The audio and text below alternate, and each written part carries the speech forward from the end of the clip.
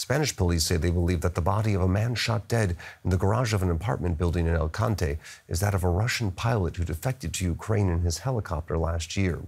He was found dead last week in the Spanish resort where he's believed to have been living. Maksim Kuzminov, had said that the opposition to the war is what made him leave Russia. He reportedly also received around $500,000 to do so. The garage of an apartment building in Alicante, where the body of a man was discovered, riddled with bullet holes and run over by a vehicle. Local police at first thought it was a Ukrainian citizen, but now believe it could be the body of Russian helicopter pilot Maksim Kuzminov. I want to clarify that it's a case under investigation, so we can't provide more information yet. We have to wait for the police to do their work so the investigation can progress. No suspects have been identified. Kuzminov defected to Ukraine last year in a complex operation with their intelligence. It was seen as a coup for Ukraine, but it also made him a target for the Kremlin. Last August, Kuzminov was supposed to be flying a Russian military helicopter to transfer parts for fighter jets. Instead, he flew across enemy lines and landed in Ukraine. His two fellow pilots were killed. Ukrainian intelligence released this footage of what they say is the helicopter Kuzminov used to fly to Ukraine, and an interview with him explaining why he chose to leave. Murder, tears, blood, people just killing each other. That's the thing I don't understand, and what I didn't want. Kuzminov moved to Spain from Ukraine. The Kremlin says it has no information about the case. But, according to Russian state news agency TASS, foreign intelligence had already branded Kuzminov a moral corpse for defecting. Joining me now is investigative journalist Andrei Soldatov. He's the founder and editor of the Agentura website, which tracks Russia's intelligence services. Mr. Soldatov, does the killing of Maksim Kuzminov bear the hallmarks of the Russian intelligence services? Yes, unfortunately it does. And actually, even before that happened, we had indications from the Russian military intelligence that they're going to find him and kill him. So it is a very symbolic thing for the Russian military intelligence.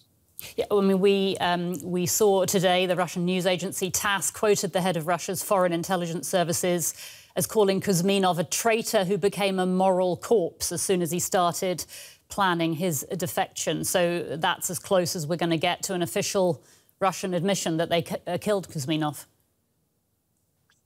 Yes, absolutely. But given the history of the Russian intelligence agencies going after defectors, unfortunately it reflects a broader picture that while Russian intelligence agencies always trying to make a point that they can get you whenever you are.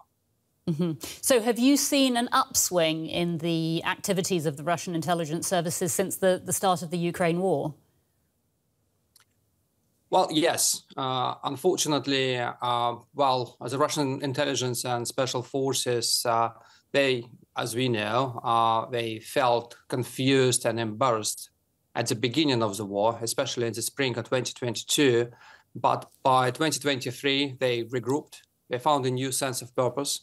Now they think they are not in a war with Ukraine anymore. They are in a war with the West. And basically, they think that we are in the third round of this war.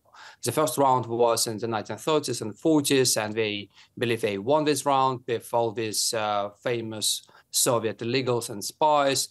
They lost the second round, which was a Cold War. So now we are entering the third round, and they're quite determined to win this one.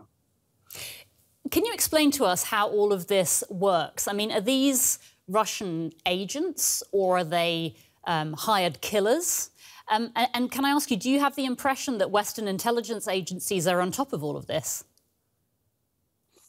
Yes, I think that there is a sense of some arrogance towards Russian intelligence agencies, especially because so many of Russian spies were caught red-handed in the late 2010s.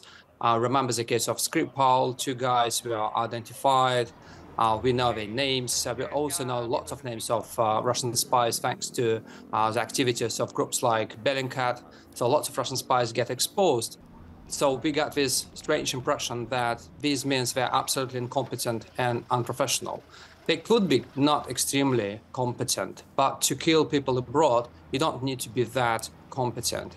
What also is important is that the Russian security services, they adopted to the new reality after the war started, which means that lots of Russian spies were expelled from embassies all over Europe.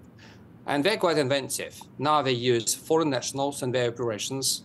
I mean, in assassinations and exfiltrations. We already have an operation in Italy when a Russian national was saved from the court.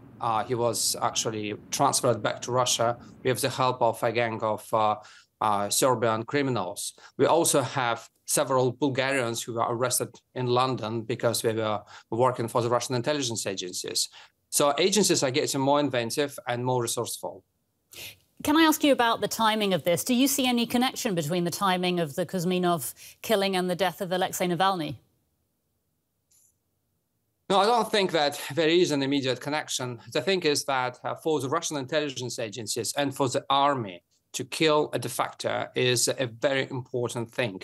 It is because Russian and Soviet intelligence agencies produced a disproportionately large amount of defectors during the Cold War and after that. So for them to find and kill someone who decided to defect is it's a very important thing because we need to prevent the others from doing the same thing.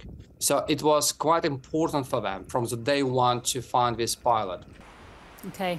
And looking at the bigger picture, I mean, does this prove that Vladimir Putin can basically do what he wants with impunity both at home and abroad? Well, what we have now in the country is that people are extremely afraid, and the climate of repression is horrible. You cannot go to the streets to protest. You cannot actually express your opinion. You should be extremely cautious of what kind of say what you say in public.